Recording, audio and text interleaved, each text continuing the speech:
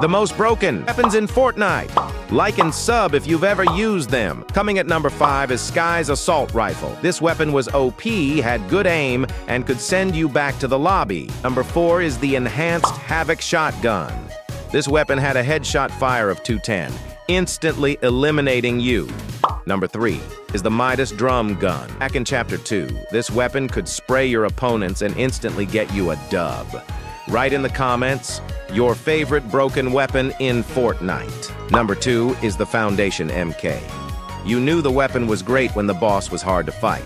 You couldn't miss with this weapon. Number 1 is the overclocked pulse rifle. This weapon was obtainable from Loot Island and could damage your opponents even without ADSing and had the best fire rate. And these are